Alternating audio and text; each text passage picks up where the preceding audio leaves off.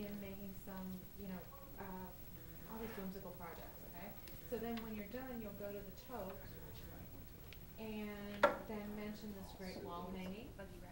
Because again, you've fused this on by taking some solid colors and repeating the motif. No, in here, and this is just like kind of the talk at the end about repeating the motif because you made your own fusible. Then talk about embellishing a shirt because he likes to take existing clothes and give them new life. Yeah, what are we going to talk in the other segment then? Oh, there'll be plenty. More depth. There'll be more. With all this Right. stuff? This is just the kind of the tail end. There was just mentioning those three things because you talked about What 3 things?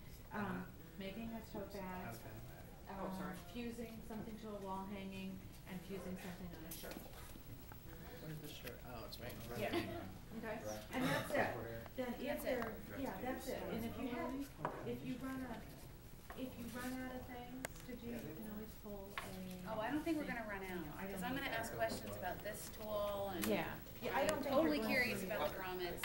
Don't ever. So I think you're really fine. I think you've got everything that you need. Are we actually going to put a grommet on fabric? I'm like, I Oh, We're gonna cut it out too. Okay, good. awesome. Well then, what I would say, Jake, our lunch is due, but it isn't here. So if you are ready to do it, you can go change. Can we wait till Good after bathroom. lunch? Yeah.